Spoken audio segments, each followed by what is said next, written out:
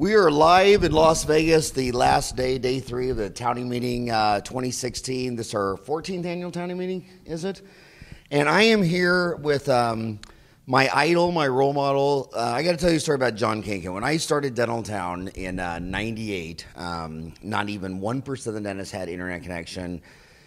I would go lecture in a room and I'd say, how many of you guys got internet? And there'd be 100 dentists in the room. One guy would raise his hand. I'd say, what is your email address? And he wouldn't even know. And I'd say, well, why did you get the internet? And they said, well, my the kid's teacher said we needed to get it for homework assignments to do term papers on planet Mars or whatever. And so 94 to 2004, Dental Town couldn't really grow very well because we were waiting for dentists to get on the internet. But when they started getting on the internet, it seems like everywhere I went, there were the top 10 most famous speakers in the world. John Kanca was the only one on there. And so many times I would hear dentists talking, they say, well, you know, I heard, you know, these idiots arguing or whatever, and I heard it's a dumb forum. And then someone would say, dude, John Kanca's on that forum. And they just like, really? John Kanca's on that forum? So you were the guy who validated Dental Town for the first decade. I'd say from 1998 to at least 2005, you were the single validation of Dental Town. I'll always be forever grateful for that. Happy to be able to help, Howard. And you have, and you're posting, my God, what do you have, 40,000 posts? 44,382, I think it was, as of yesterday. So tell these young kids, because, John, the bottom line is only 5% of Americans have ever listened to a podcast. You're probably talking to about 8,000 dentists right now, but the truth is most of them are juniors and seniors. I'd say 20% are juniors and seniors in dental school, and the other 79% are probably within 5 years out. And for every guy that sends me an email at howard@dentaltown.com and says, hey, I just want to let you know there's an old guy like me listening to your show, the next 100 will be young kids. So for young kids, tell them you were very historically important in dentistry. I mean, you were the one before any of us ever, we heard it first from you that you could acid etch dentin. Your email is, I don't want to give away your email address, but it was wetbonder at something. So tell the kids your historical relation with bonding. I was coming out of practice. I spent a few years just in private practice solo. What year did you get out of school? 78. 1978, and where was that? UConn. 1978, UConn. And after about 4 years, I just had a hankering to do more professionally. So I started reading the literature and started taking part in some of the meetings. And I wanted to have my name on a paper in the literature. So I tried to figure out some mechanism for that to happen. I ended up buying a hardness tester and evaluating hardnesses of composites, and published that paper in, I think, 1983 in Quintessence. And I published a series of papers along that line, evaluating hardnesses of composite as they were light polymerized. Back then, lights were much weaker and composites didn't polymerize as thoroughly, and you had to polymerize a 2-millimeter layer of composite for 40 seconds. So that gives you an idea of how far things have come since then. But I started going to research meetings, and then I ran into Bertolotti, and I'm seeing him talk about etching dentin. He's talking about, he had been to Japan and knew Professor Fusuyama.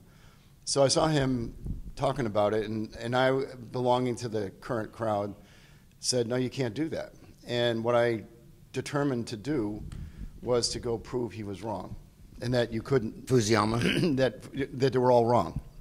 Wrong about what? Etching dentin, that you couldn't do it. You couldn't do it. But then I started asking myself questions. For instance, the liquid in zinc phosphate cement is phosphoric acid. In fact, it's 85% phosphoric acid. And somehow you could mix that into a little zinc oxide, put that on the tooth, and leave it there for 30 years. But putting 37% on for 20 seconds was really, really bad. And so what I did is I read every biocompatibility paper written since 1945.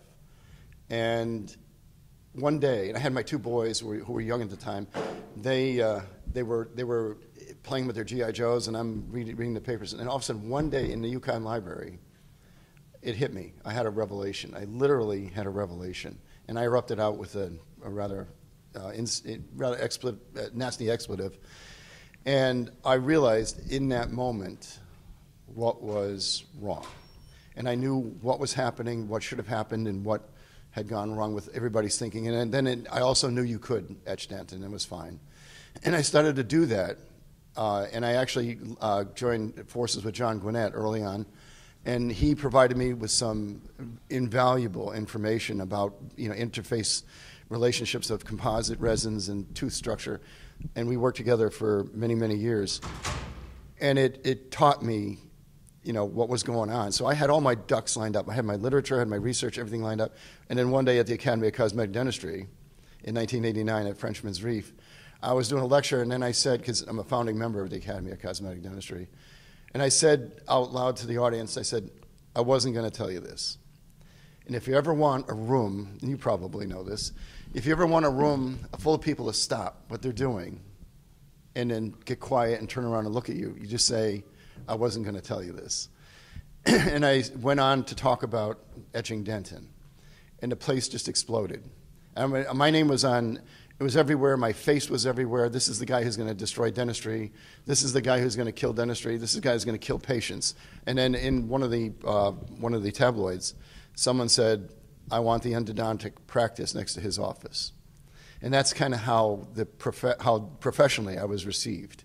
And it was, nobody ever asked me questions about, how is this really, the right thing, or what have you done? And no, I got hammered. But so the summer of '89 was a very difficult year for me professionally, because I was getting pounded from all sides. And I just had to I realized then you just had to wait it out and then just accept that this was going to happen. It happened with etching dentin, and then soon after that I discovered wet bonding. And as I was doing research for that, I kept doing samples, and I would get a certain bond strength and then a certain standard deviation. And as I thought, okay, I got some high numbers and I got some low numbers. How did I get those high numbers? And so what I did was I tried drying it more, and the numbers were actually start to drop, and my standard deviation went up. And I did it more, and the number dropped further, and the standard deviation went higher. And you kind of intuitively go, I'm going the wrong way, even though that didn't make sense. So what I started to do was not dry it as much. And when all of a sudden the numbers started creeping up, and I left it a little more moist, and the numbers jumped up, and then I just shook off the water and put the adhesive on, and the numbers skyrocketed. They were numbers, bond strength numbers no one had ever seen before, and the standard deviation was really tight. And then again, I presented that at the research meeting, the IADR, and other meetings, and again, people said, you're full of crap. It's not going to work. You can't do that. You're wrong. And I had another one of those things I had to sit out and wait. But I take pleasure in knowing that dentistry changed courses twice because of things that I discovered. And I am grateful for that. It didn't make me personally wealthy, but it, And so say, repeat the two things. Was the validation of dentin etching and the explanation for why people thought everything was, that you couldn't do it. And I explained why you could and what the factors, let me give you an example. They would etch teeth. They put acid on animal teeth, and then they put a control material in. And 2 weeks later, there would be a burn in the pulp, 2 weeks. And I'm thinking, why 2 weeks? And then I saw an article by Gunnar Bergenholtz in 1978 who had taken lyophilized bacteria, put it on a smear layer, and got abscesses in the pulp within 30 hours. So I realized that the pulp could react very, very quickly. So why would something take 2 weeks? Why would phosphoric acid take 2 weeks to cause a reaction? And then I started looking at the control material. And I saw the control material, when you put the control material into cell cultures, different cell cultures, all of the cells in the culture die. And that control material was zinc oxide eugenol.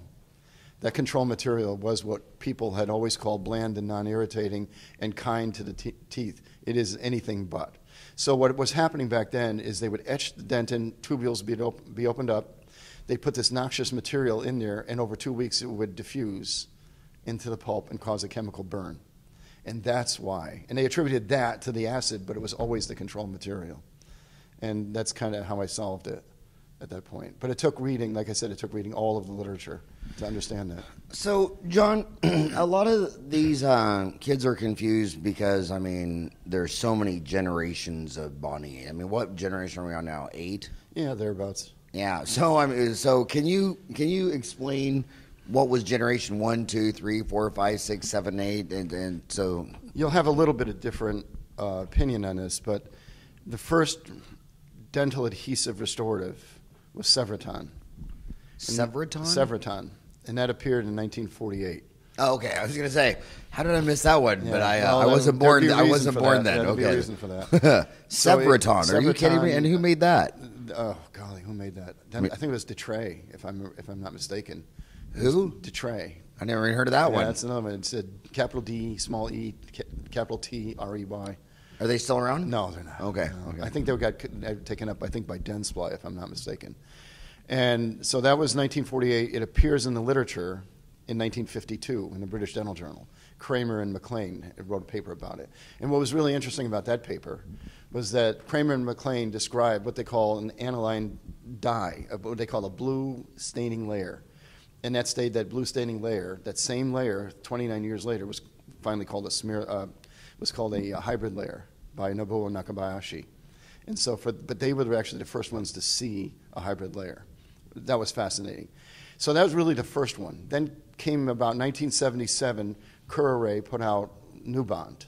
So they had Nubond, which is a phosphate ester-based material. In 1981, 3M presented Scotch Bond, the original Scotch Bond, which was also a phosphate ester.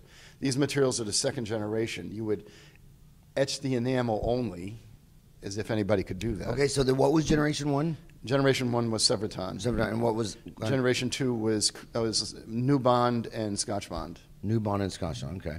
And that one you would treat the enamel with phosphoric acid, and then you would mix these two materials, mix them up, put them on a dentin, and go. These initially were self-curing materials. And Nubond was Curare, Curare, yeah. K-U-R-R-A-Y. K-U-R-A-R-A-R-Y. A-R-A. Okay, K-U-R-A-R. A-R-Y. A-R-Y. Curare. Okay. And these were just self-curing materials. You'd mix them, 2 parts, mix them and put them on the dentin and the enamel that you'd etched. And just you had to kind of wait for it to set. But they were going to set by themselves. They're meager, but at least it was a start. The third generation materials were materials in which you would etch the enamel, and then you had a primer that you placed on the dentin. You'd take acid etch the enamel and then place a primer on the dentin, and then you had a bonding resin. So now you have 3 parts. There are 3 parts to the story. There's the phosphoric acid etching of enamel, primer on the dentin, and then a bonding resin on top of that. Those were okay, but the dirty secret here, this is about the time now when people are worrying about etching dentin, getting acid on dentin, because that's a no-no. But as you sit there and you watch, these materials that had these primers, the secret was these primers were becoming more and more acidic. Because to make anything stick to a tooth, you have to acid treat the tooth, one way or the other. You have to acidify the surface in order for these resins to stick. So they were putting other materials that were acidic, but not, as long as it seemed that as long as it wasn't phosphoric acid, then it was okay to put on dentin. You know, as long as it could be nitric acid, it could be sulfuric acid, but as long as it wasn't phosphoric acid, then we're okay. And that's kind of what was going on. That was the third generation. The fourth generation is the generation I created, because then it became total etch. Once we broke through that barrier, we could create materials. We just put phosphoric acid on dentin and enamel without, it's hard. I don't know who thinks they can really put phosphoric acid on enamel only. I think that's a stupid thing, to be honest with you. It's like, how can you do this? This stuff is slopping, especially in the bottom of boxes, and you have thin little layers of enamel. How are you going to get, it's absurd. So now we were free to put phosphoric acid on dentin and enamel, and then there were primers. Primers could be in one bottle, or primers could be in like an A and B type primer. And then so you had primers to put on enamel and dentin, and then a bonding resin. But the difference between the third and fourth was total etch. So that's where you were total etch. And then it was. Does your license plate on your Porsche say total etch? It should say that, but it doesn't say that. It says Dr. John. Dr. John? Yeah, why didn't you go with total etch? Or wet bonder? I like Dr. John. I had Dr. John license plate since 1976. And it is a Porsche, isn't it? Yeah, 911, yeah. Yeah. And then this is right about the time when wet bonding was discovered. And, in fact, well, let me step back just a sec. When I had this concept for a fourth generation system, which was phosphoric acid. I took 10-year A and B, and I had Scotch Bond 2 resin for light cure, and I had dual cure Scotch Bond for bonding on crowns. And I kind of created the concept of bonding on crowns. And I wrote the first article on this, and it was in Ron Jordan's book. One of his aesthetics books. I have a chapter in there on how to bond on crowns, and it's 1989.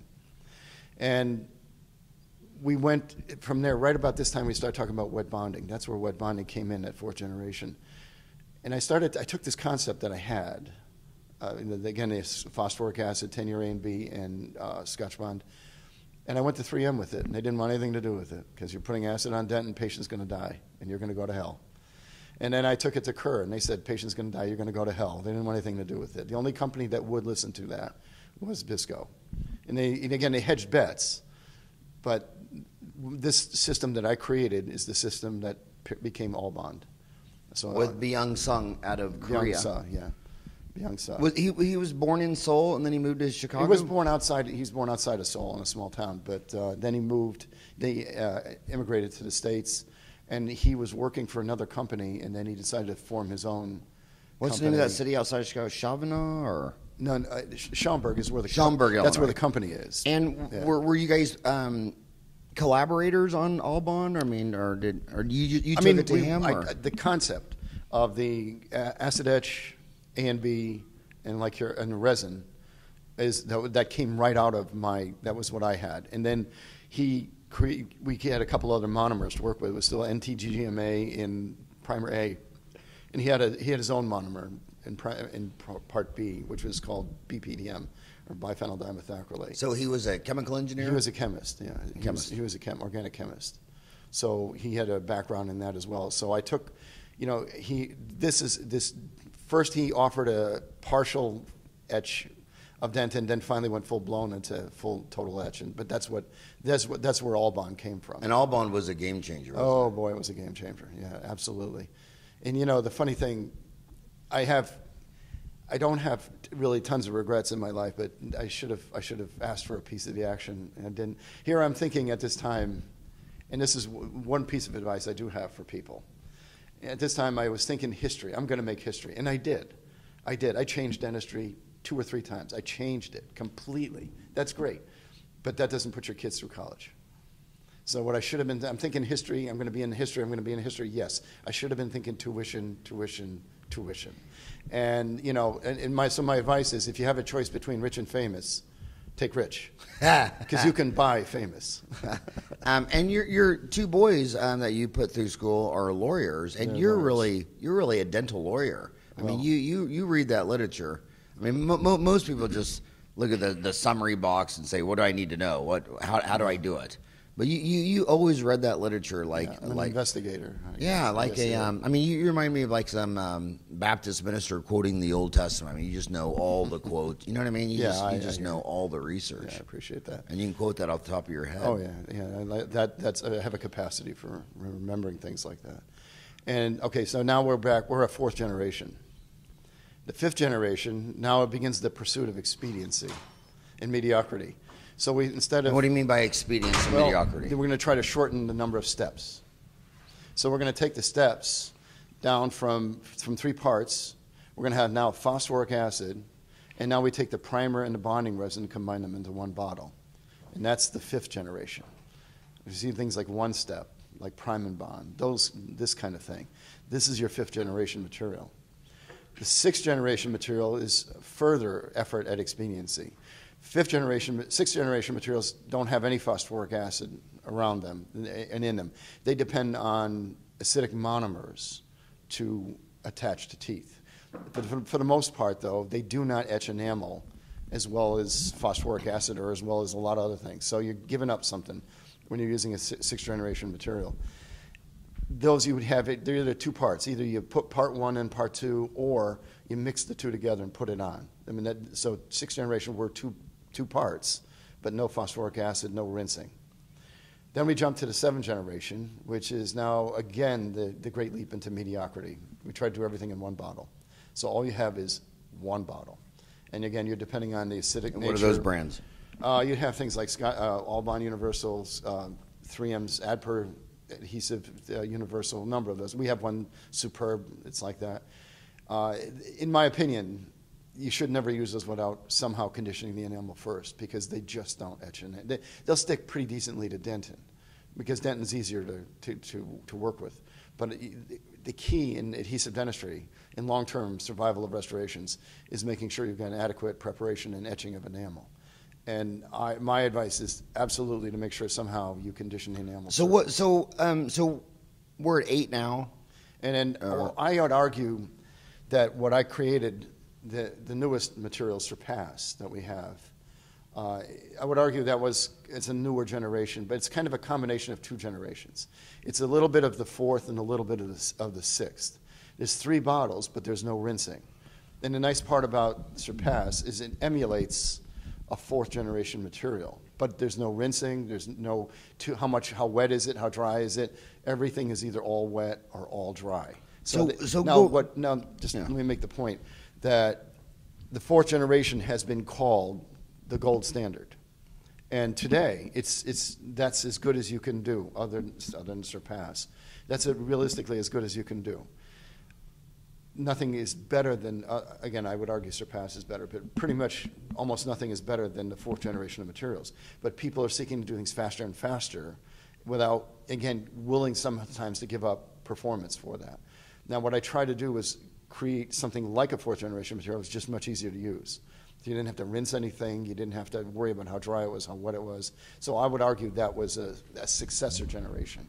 Okay, so where along this journey you did start your own bonding company? Well, actually, I didn't. I joined forces with a couple of my good friends, Scott Lamarand and Chris Colton, who formed their own company. They used to work for Bisco. They left Bisco several years, well, I think it was probably 20 years ago now. They left Bisco and formed their own company. And what are their names? Scott Lamarand. Scott Lamarand. How do you spell Lamarand? R-A-N-D. R-A-N-D. And Chris Colton. Chris. K-U-L-T-O-N. K-U-L-T-O-N. So they had that company. Apex? Apex Dental Materials. They had formed it. And where did from Apex? Just why the apex of the root? Why did they like that name? Well, they liked the apex because of the highest point in dentistry. Oh, the highest point. I was thinking the apex. Okay, I was thinking endo. Okay, the apex, the highest point in dentistry. Okay, now we're trying to avoid endo. Okay, Apex Dental.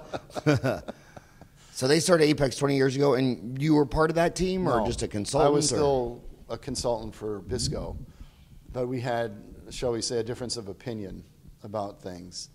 About 2001, where let's just say that things didn't go the way I wanted them to go, and I decided product-wise, financial-wise. I discovered, pulse activation. I created pulse activation in 1996. I published a paper on this, and Bisco created, not just a small bit, but they created a light called a VIP, variable intensity polymerizer is what it's called. And they had a booklet with it about pulse activation. There were 7 references in there. I wasn't even in there.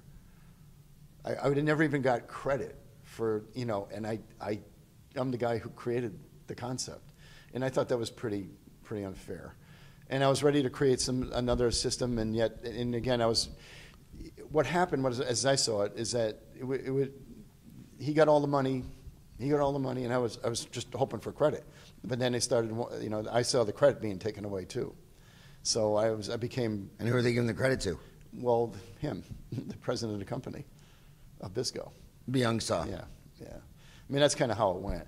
And so I reached a breaking point with that, and I wanted to do something. And then because I had a concept to create another bonding system, and I departed, and then I joined forces with. I heard Scott was around, and I called Scott, and I said, "You want to work with me on something?" And I had always liked Scott. We got along very, very well, and he said, "Sure." And so from that point, right about 2001, is when we got together, and 2001, 2002, and we started creating things. We created first Simplicity, And then a few years later, we created Surpass.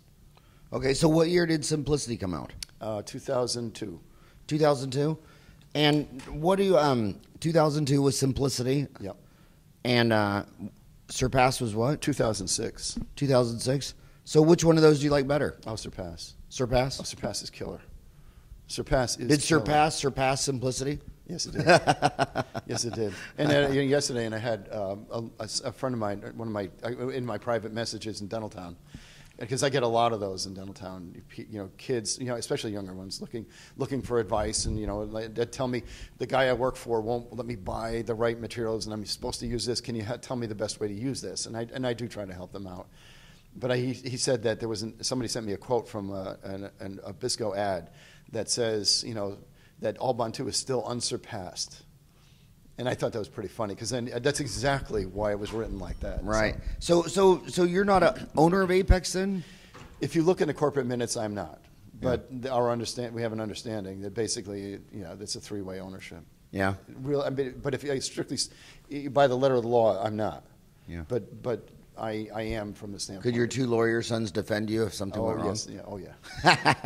But I own the patents, so that's. Oh, you own the patents. Yeah, I own the patents. Okay, so then, so let's explain to these people. I mean, dentistry is kind of weird in the fact that when you go to a course, they're always showing full mouth rehabs. Yet 96 out of 100 crowns sent to a lab are 1 unit. And the bottom line is what I do every single week the most is an MOD composite on a molar.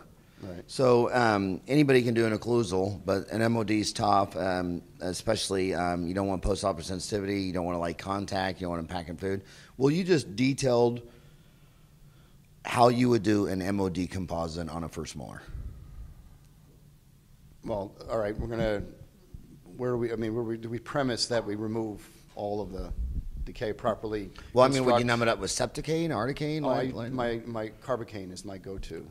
Okay, why is that? I just like Carbocaine. It's a fairly good anesthetic, and it's a fairly short-term anesthetic, and then you can use it on anybody. You don't have to worry about systemic conditions at all. And I've just been Really? I've always enjoyed that for. How long has that been your go-to? 30 years. And why did you leave lidocaine, and why did you not join the Septicane revolution? It just didn't do anything for me. I didn't see it as a necessity for me. Because Carbocaine is supposed to be what, just a half hour? Oh, you get about an hour and a half out of that. You get an hour and a half? Yeah, but it's not going to be as durable as lidocaine with epinephrine would be. Plus, like I said, you avoid the systemic issues. So you're not going to, anybody with a tachycardia or atrial fibrillation, you're not running afoul of that at all. So okay. So you numb up with Carbocaine. Yep. And I remember back in the day, on Dentaltown's early days, 98, another thing I give you a lot of credit for that you didn't mention is no one used a rubber dam back then. I mean, the joke was, do you practice under a rubber dam? Yeah, I mounted one on the wall so that I'm always practicing under a rubber dam. Yeah. What do you think about isolation? Rubber dam? Isolation, do you like isolate? Isolation is absolutely critical. Isolate is a marvelous way to gain isolation as well. I mean, now you have a number of opportunities to get isolation, but a rubber dam is absolutely a great way to do it, and is a necessity. Can I not to detour off on a tangent, but one of the reasons I get upset about the way dentists talk about amalgam in the United States is I've seen this in 3 different countries in Africa and Asia. Ryan, when we go to foreign countries, when we're traveling around, when we see a dental office, we hit the brakes, we jump out of the car, we knock on their door. And I watch this dentist in Africa, and the person's sitting in a chair like this. He's all excited. He numbs it up, and he's showing me. He's so excited, and there's a cavity, and it's on a canine buckle, and he's drilling it. Gets a pulp exposure. I don't think he's aware of it. I know he's not. She keeps setting up water spitting in a 5-gallon bucket, and then he gets out this nice bonding kit, which I noticed he paid about 1/10 of what I paid for it in Africa, and he puts on the etch, and then she doesn't like the taste, so she swishes, spits it out, and then he paints on the resin. She didn't like that taste. She rinses, spits out. Then he cures it. Then he puts on the composite, then he light cures it, then he spends like 20 minutes polishing it for a whole beauty. And when it was all over, I thought to myself, there's no isolation in. So there's 2 million dentists, and I think about 500,000 practice like U.S., Canada, Western Europe, Australia, New Zealand. Then there's 1 million in the middle. But there's 500,000, John, that they don't have the mechanics for isolation. And then anything they read is everybody's badmouthing amalgam. But so I want to ask you this. If you can't get isolation, would amalgam be a better material? Oh, it sure would. If you really can't. But downtown people think if you do an amalgam, you're a communist, Nazi, I know. Stalin, Idi Amin. I gave up amalgams 30 years ago, but it wasn't because of anything wrong with it. It was just a decision I made. But I do think that that would be a great place for amalgam, because it will survive in unfortunate or undesirable circumstances. So if you can't get isolation and you can't get moisture control, amalgam's a better restoration. I would argue that that's a really good choice, or something like a high density glass ionomer. Okay, what would you say to these dentists who I hear them, you see them post that mercury in amalgam is toxic, it's probably causing autism, it probably caused my hair loss. It actually did cause my hair loss, because seriously, your literature, I had all my hair. I went to Creighton freshman year. I went to dental school, got my first 8 occlusal amalgams. All my pit and fissures were staying. They did occlusal amalgams. And then that year, all my hair fell out. So can we say for a fact that my 8 mercury fillings caused all my hair loss? No, I think it might have been going to Creighton. It was just going to Creighton. So what do you say to you hear the mercury haters? Yeah, I think that's nonsense. It's just nonsense. There really isn't any evidence. I had one patient in my life. I remember one patient who had contact sensitivity to amalgam. I actually saw that. And each place he had class 5 buccal amalgams, where the amalgam would touch he'd have a rash. He'd have an eruption in that spot in his buccal mucosa. And I took him out and it went away. I mean, it was the only thing I'd ever seen like it. I've not seen anything like it since. But and I still would. But that can. So what did you think of that whole Hal Huggins revolution that we lived through? I give it no credibility at all. Because they're charging people that live in trailer parks $30,000 to remove all their mercury with all this evacuation, and they're wearing a NASA suit on the moon. And what do you think of all that? I think it's absurd, frankly. Because you're a literature freak. Yeah, I think it's absurd. So you're not seeing anything in the literature that would warrant some poor lady in a trailer paying $30,000 to have all of her mercury toxic things removed. You're going to know how many amalgams there are probably in people's teeth in the United States, right? You have an idea? What, billions? Mm-hmm. And if it was going to show up, it would show up. If these patterns were real, they would show up. You'd know it. You would know it. It's just not there. It's not there. It doesn't make sense. So I give it no credibility at all. Okay, so what about, just staying on mercury a little bit, just I was going to talk, some people say that drilling out old amalgams to place, some say, I don't place amalgams, but I'm drilling it out. I'm smelling mercury vapor all day. Is that harming me, my assistant, my staff? It is true that if you cut an amalgam dry, you're going to generate more mercury vapor than if you cut it wet. So if an amalgam is being cut, it should be cut wet, not dry. And then you should have a high volume suction near it also. But I know of absolutely no examples in the literature of anybody suffering for. And then wouldn't a sample size of 150? There's 125,000 dentists that work full time. There's 30,000 specialists. There's actually 211,000 people in America who are alive that have a dental degree. If you count everyone who is retired and haven't died, wouldn't that be a big enough sample to show? Wouldn't you see it in the providers? Would you? Yeah, you sure would. You absolutely would. Because they're the ones who are totally exposed to it all the time. All the time, placing it, removing it, but there's no pattern in that. It just doesn't exist. And these guys all have money to access to healthcare. I mean, they're in the system. Yeah. So that's no. So there's no research for that. No. Okay, so you would use carbocaine. That surprised me you said that. You'd use a rubber dam or an isolate. What do you use? What percent? It's both. It depends on how I'm approaching this. If I can get it, isolator is great, but you can't get it for everybody. Not everybody will accept it, and that's okay. And then you then you use a rubber dam, and so we'll just kind of get that in place, and then start removing whatever we need to remove out of the tooth. If it's an MOD, and then now I'm going to secure my matrices. I'm going to use a V3 ring from Triodent. That's out of Australia? Yeah, it or is New Zealand. Out of New Zealand. New Zealand. I actually met Simon McDonald, I think it was 2004, 2005, when he had the original Night Eye prototype. I saw the original prototype, and I said, Were you in Auckland, New Zealand at the time, or? I was in I was in Auckland, yeah. And that's where he is. Yeah, and that's where I ran it, because he came up to me and he said, "What do you think of this?" And I looked at it, And didn't he sell that company? I think he did. I think he sold it to Dentsply, yeah. But when I saw that prototype, I knew immediately this was going to work. I said, this I'm going to use this one. I never liked any of the other rings. They didn't do much, but this was going to work. And he had another buddy with him, Marshall White. Yes. You're his god, because Marshall loves the literature, and I can't talk to Marshall for 5 minutes without your name coming up 3 times. Oh, I very appreciate that. And Marshall's a great guy. He's a really good guy. So I would use these. I would use the V3 rings. They're tab matrices. And attach and fix the rings, and after I get the rings in, I'm going to use the wedges, and I do like their wedges. They're what you originally called wave wedges.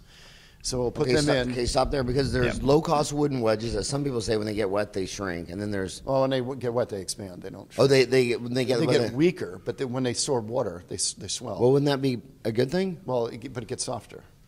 So it expands, but then it gets soft. Yeah, it's like it's like a piece of wood lying in a river for a long time. So you like wood or plastic? I like the plastic ones. And why? Because they'll stay where you put them, and the shape is preferable to the wooden ones. Okay. So I use either the flexi wedges, or the wave wedges. But those are my 2 choices, and I like them. Flexi or wave? Yeah, depending. And who on, makes flexi and wave? Common Sense Dental does, I believe. Common Sense Dental makes them both? Yeah. Okay. Or makes the flexi. The wave wedges come from Triodent.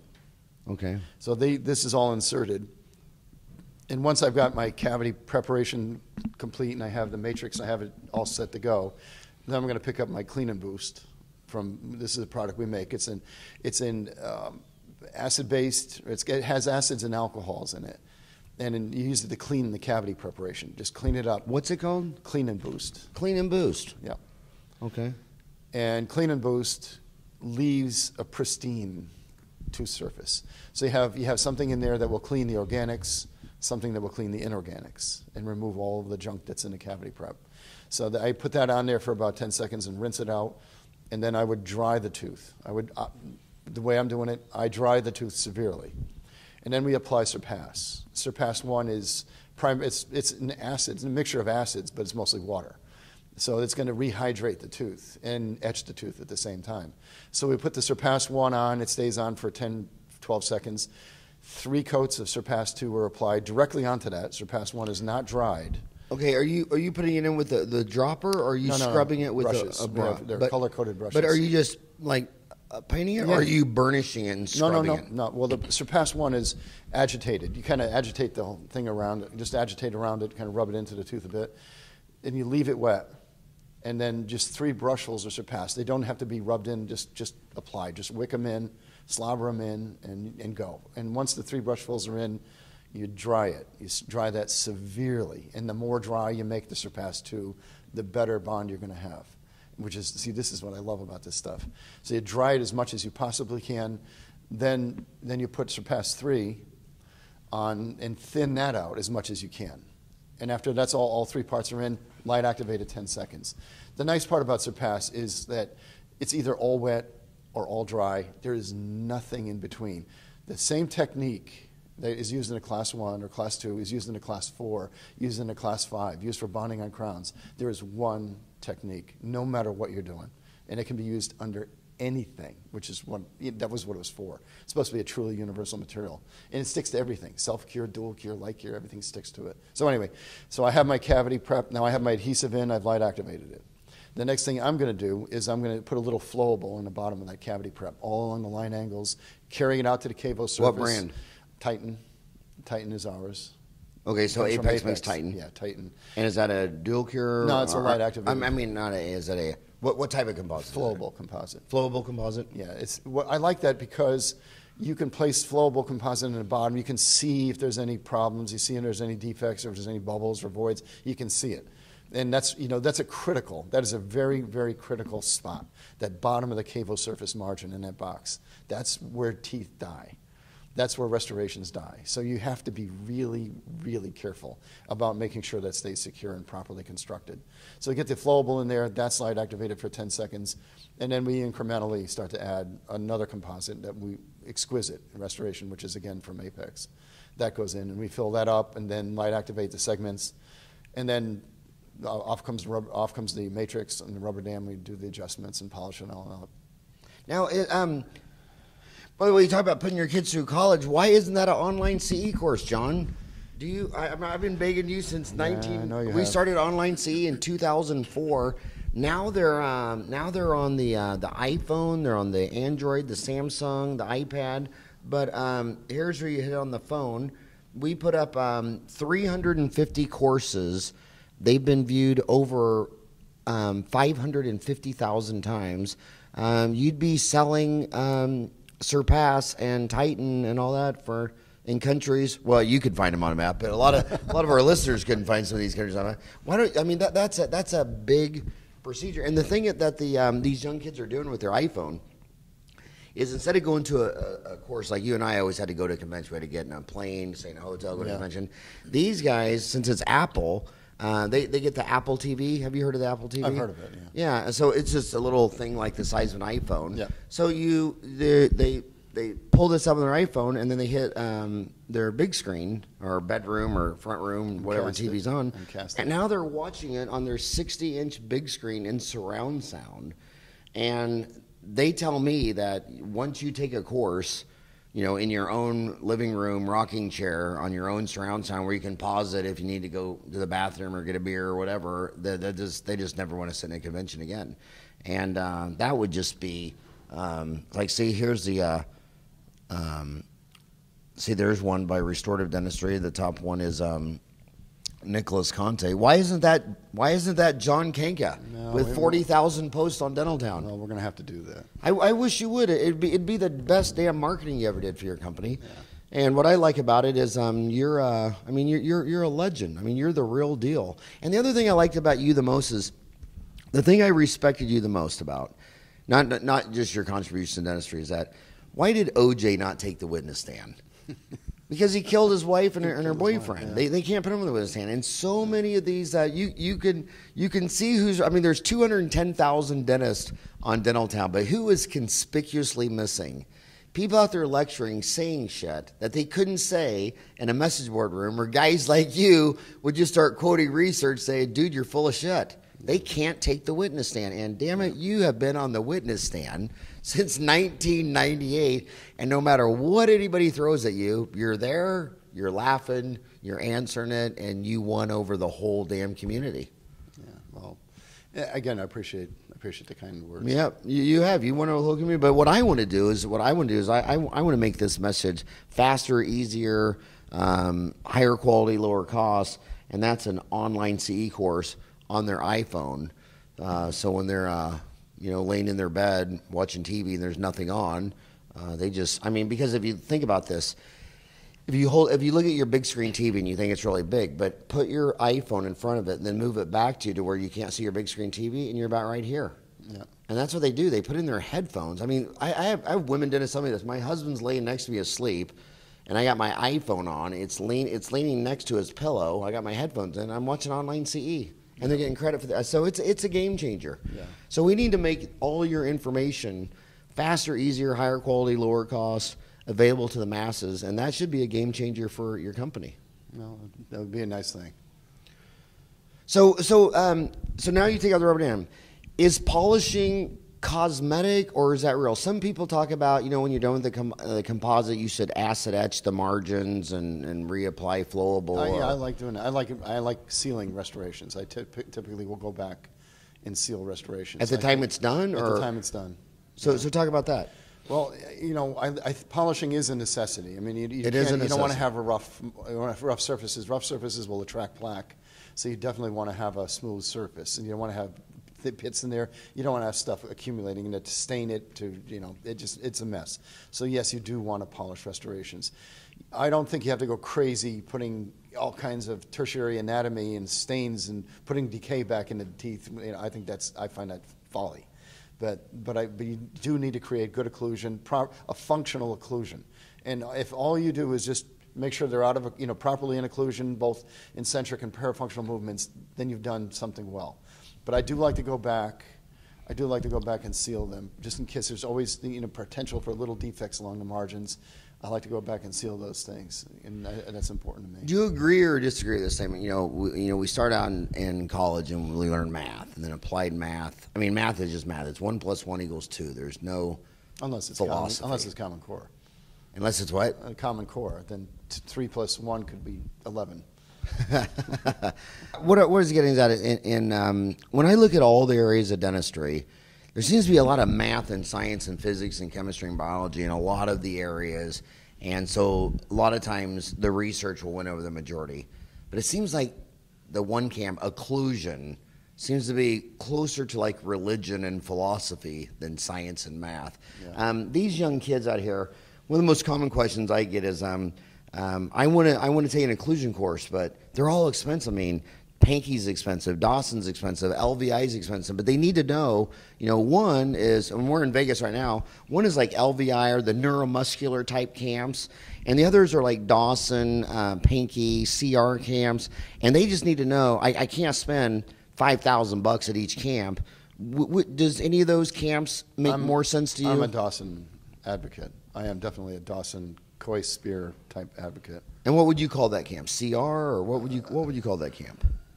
I mean, if the other camp's called neuromuscular, what would you call the Pankey, Spear, Dawson? I don't want to mischaracterize what they think, but but I am an adherent to that philosophy. It's not neuromuscular. I'm just not a fan of that. So you would tell the young kid, if you've got a limited budget and you're going to take an inclusion camp, you go to Dawson, or you see Dawson, Spear, Coyce, something like that. Okay. Definitely. Okay. Lights. Let's talk about lights. Some people say that the number one issue in the quality composite is they didn't have moisture control. They had a contaminated environment. And then the number two quality concern, I'm talking about the masses of all the fillings done.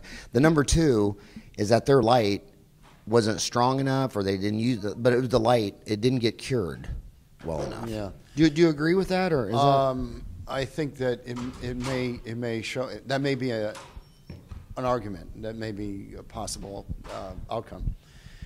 I like having a proper light, and the light that I use is a Velo from Ultradent, and I think that is the finest light on the market.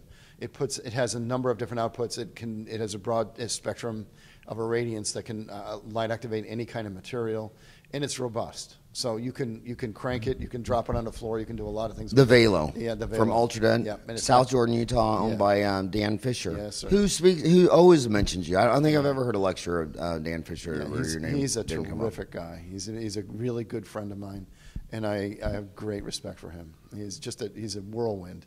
He's kind of like you. He's a hyperactive guy, always doing something, always keeping busy, and trying to do the best he can. I mean, he's genuinely a very, very kind person, and he's just a great guy.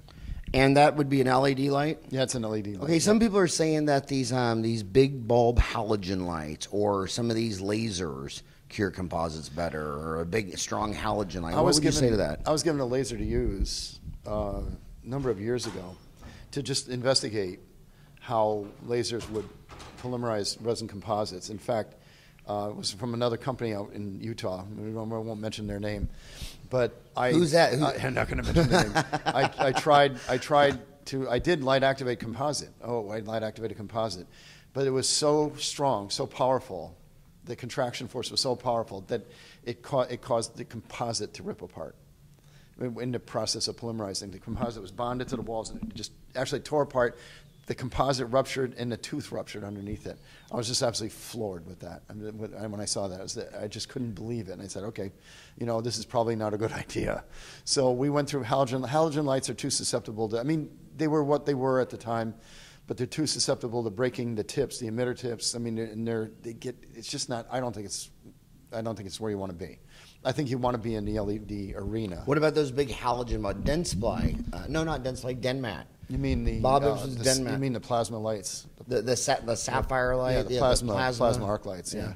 No. You don't need that either. No, those things put out tremendous amount of heat, and you can do anything you want to do. If you wanted a plasma emulation mode, the Velo has that. in a tiny little stick rather than a big box. Okay, some people say that, but when they go around, one of the things that I like about the Velo, and you're the expert on this, not me, is a lot of dentists are using a light that's 10 years old, and it just slowly gets weaker and weaker and weaker. Yeah. But is it true the Velo, if you turn it over and the lights are on, it's strong? It's on. It's on. Pretty much, LEDs pretty much, they're on. It's either working or it's not. On or they're not. It's not a slow fade away. Not really. No. Yeah. No, they're either on or off, and that's the nice part about them. And they last a long, long time. So now I want to go to some political questions. For rich countries like the United States, Canada, Scandinavia, should amalgams be banned? No, because it's still that would deprive a lower socioeconomic group of the ability to have restorations, because it's faster to place an amalgam, and you can place it at much lower cost than you can a resin composite. So I think that would be a bad thing to do.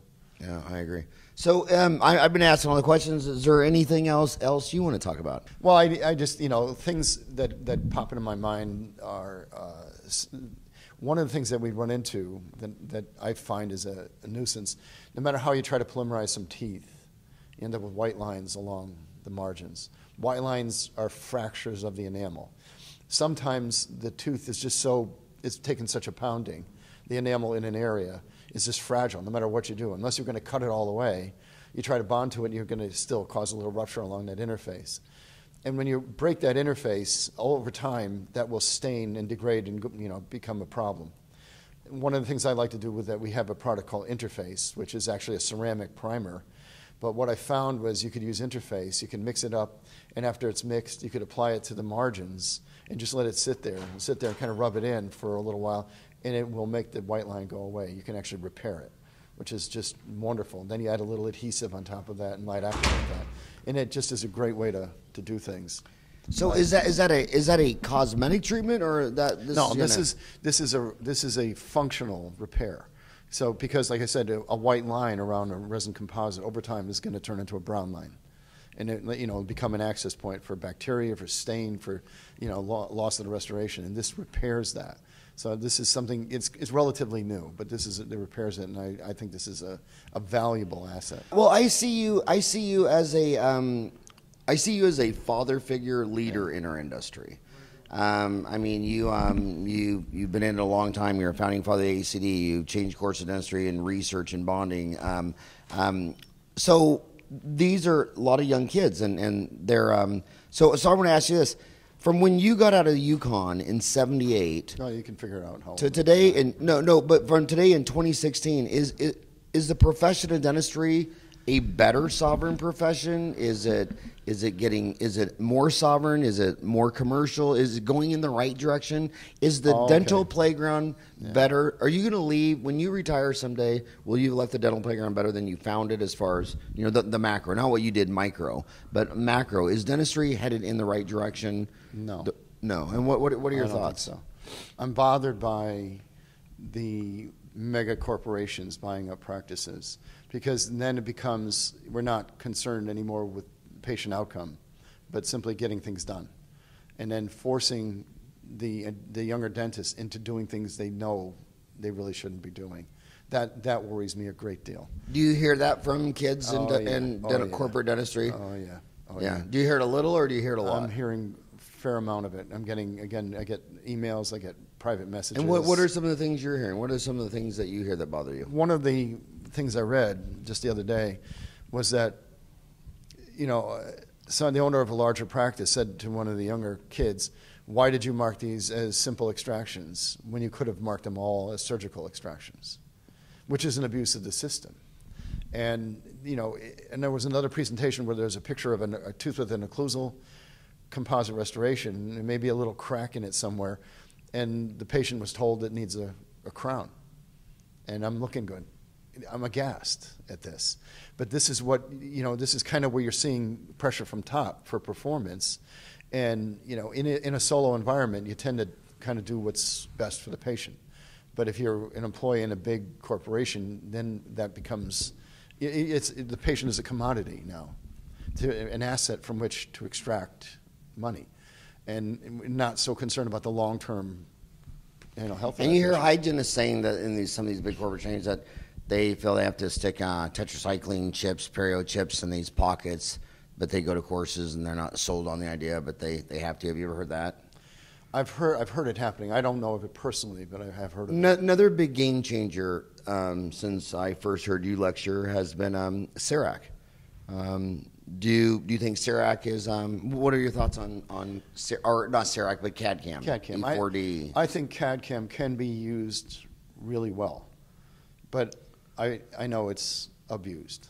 I know it is abused. Again, you buy this monster machine, and this big note that you have to carry, and then there's a software upgrade every year, then there's a hardware upgrade every year, and there's all this stuff you have to do. You have to take courses.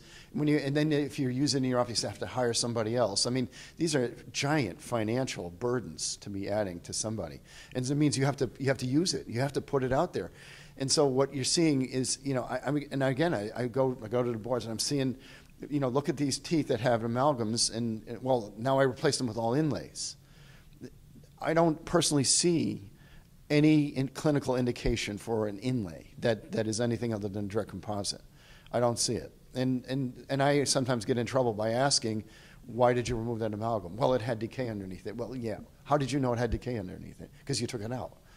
So I mean, you start to see in doing inlays. And there was another case where I just looked at one, and they said, well, this dentist invited a friend to come in and do some CAD/CAM inlays. And the guy who was describing it said these cavities were small. And I'm thinking, why are you doing an MOD inlay on a CAD/CAM unit for a small cavity? See, this is where that's where I start getting angry. And I read, and I'm not sure which forum it was on, but I read there was a woman dentist, and I have no idea what her name is now, but I read about one woman dentist who said, oh, some of these pieces are so small, I'm having trouble handling them. And I'm thinking, are you kidding me? You're having trouble handling them. They're so small you can't handle them, and you're charging somebody for an indirect restoration for this kind of stuff. All I can think is, what are you going to do next? A Pitt and Fisher CAD/CAM? This kind of that. I never thought of that. I'm going to be the first published person to do a buckle pit CAD/CAM inlay. But I see that the potential, the pressure, the financial pressure is so enormous that you end up having to. Basically everything becomes the nail for your hammer.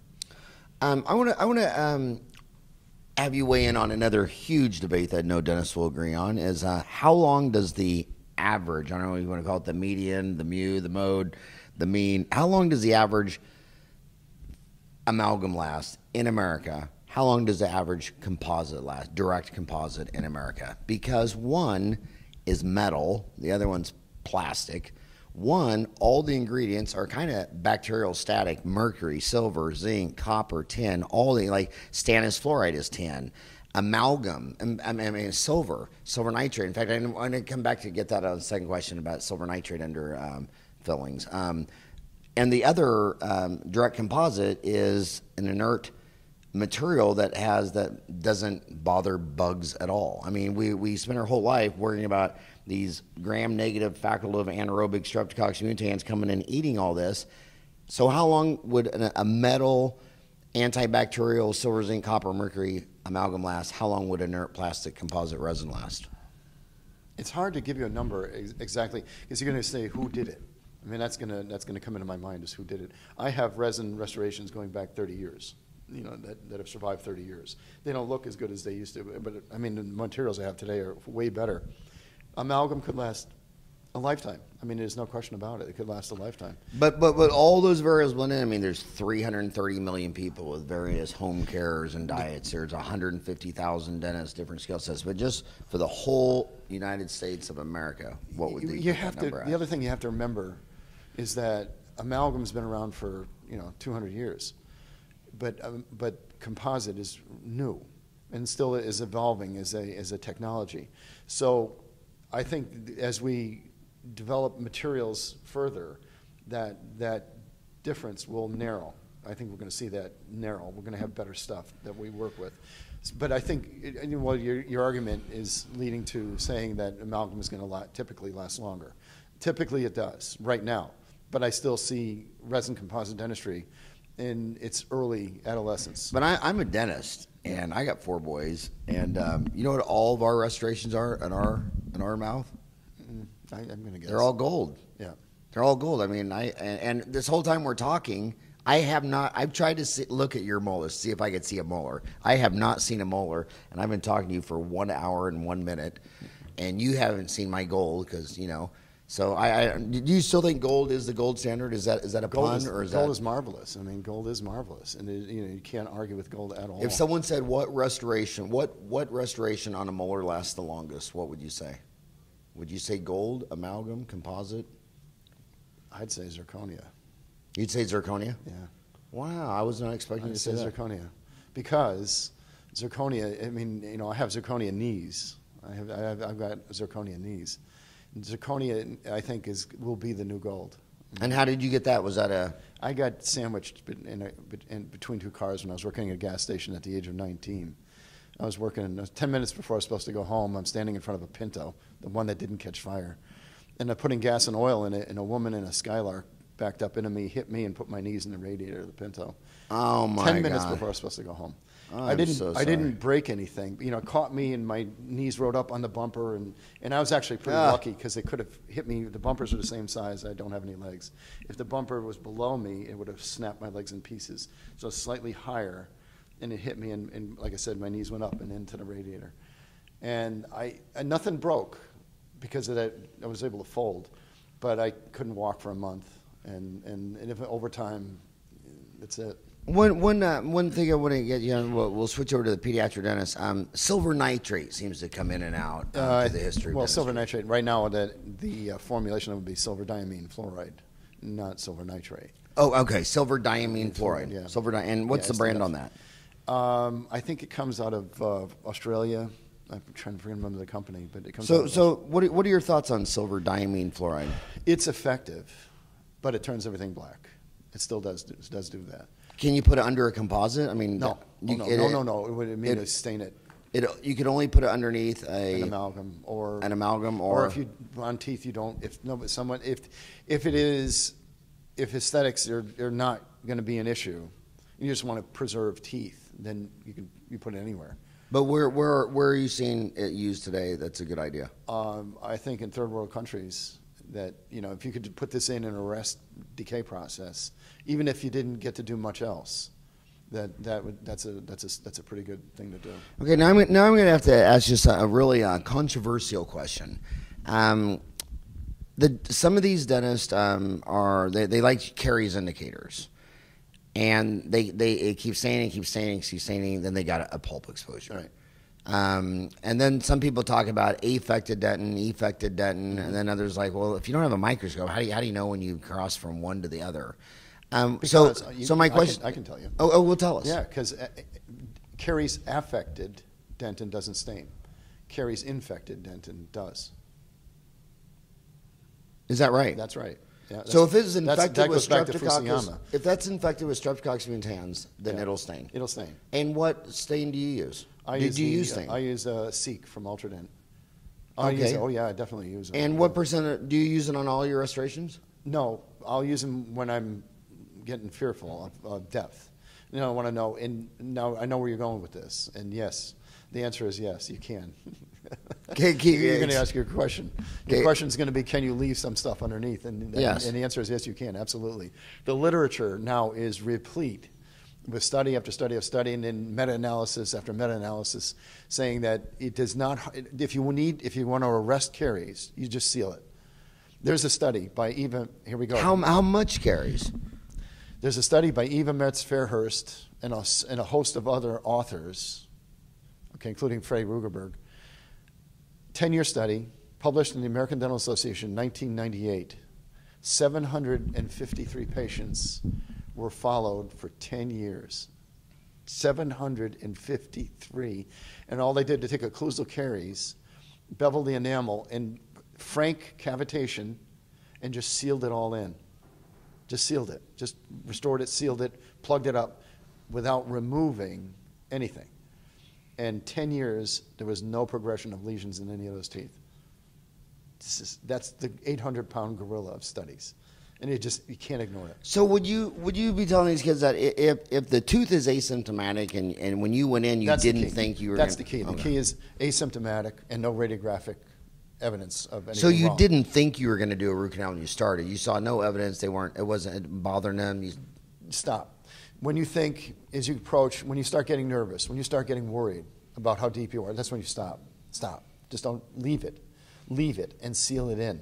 Because the literature does absolutely indicate that if you seal that in, you arrest the progression of caries. You arrest it. It's either dies or stops. Okay, so what would you say to the other guy who says, I'd rather remove all the decay and then do a pulp cap? No. Carious exposures are precocious. They're unpredictable. Their success rate is not very high. No, mechanical exposures, you can actually you can take care of them very nicely, but carious exposures are unpredictable. So you'd be better with going to endo, doing a root canal, or if you got a carious exposure. If you had a carious, I would still try it. You would still try it? I would still try it. It's, again, asymptomatic, no evidence, and none of the red flags. But the best thing to do is don't get it. Don't get the exposure at any cost. Don't get the exposure. And you tell the patient, look, I'm going to seal this in. It may or may not work, but we'll see. We're going to give it a tooth a chance to heal. I've never met anybody. I've never seen a single patient in my life who ever said, no, I want just do the root canal now. And they said, if we can save it, we can keep it vital. If you can keep it vital for 18 or 20 years, they'll be very happy with that. I've heard you speak so many times I couldn't count them. You also were one of the early pioneers on magnification. Oh, yeah. I mean, you've been harping that since, yeah. I think I first saw you in 87, was that? Or when did you start lecturing? 84 is when I started lecturing. Yeah, I think I saw you first in 87, and I personally didn't listen to that piece of advice for another 5 years. I just thought, what? I can see. What do you say to a kid who says, Howard, you're fat and 53, of course you need magnification, but I'm a rockin' hot 25-year-old. I don't need magnification. What would you say to that guy? I'd say unequivocally, you're nowhere near as good as you can be without magnification. You're not a good dentist without magnification. Flat out. You're just not a good dentist without magnification. And what magnification are you using? 3.5 to 4.5. Yeah. Kind of an average thing. 3.5, 4.5, depending. And another thing I'm a big proponent of is, dentists get mad because their hygienist left calculus, so their assistant didn't clean off the cement right. But the dentists use magnification, but not their assistants. I make everyone in my office, every hygienist, if you work at Today's Dental, you have to wear magnification. Yeah, I totally agree with that, as mine do. So, anything else that you're passionate about? Golf. Golf. So, if you're on Dental Town, you might not know this. I think most people I talk to don't know this, but on the Today's Active Topics, we have 51 categories: root canals, fillings, crowns, all that stuff. It's all on Today's Active Topics. If you post on a thread, it stays on Today's Active Topics for exactly 24 hours. But if you go to Leisure, there's a forum called Politics, and it says, easily offended, do not enter. Because if you complain about whatever we're saying, okay, it wasn't on Today's Active Topics, you specifically went to Leisure, you specifically went to Politics, and now you're whining to me and Hogo that someone said something you didn't like. But you have been the king of the political section for a long time, so everybody's out there wondering, are you going to vote for, do you think it's going to come down to Trump and Hillary? And if so, which one of them are you going to vote for? Well, I'm not going to vote for Hillary. Whether I vote for anybody else remains to be seen. I find this right now very distasteful. I find the whole process very distasteful. I think it's a disaster. On one hand, on the other hand, it's pretty interesting. It is interesting to watch, as you would watch, if you were watching the Civil War from a balloon somewhere. It's tragic, but it's something you don't really get to see very often. I am interested to see what happens at a convention, whether the nomination is seized away, wrestled away from Trump, should he have enough enough delegates. I think that would be, on the one hand, might be the best thing, but it'd be a terrible thing for democracy. That's because you're nullifying all the people. I think it's funny when people say, do you think, when me and Ryan just lectured in a bunch of countries and people saying, do you think Trump could be elected? I'm like, dude, Mussolini and Hitler were elected in democratically free elections, correct? Yeah, they were.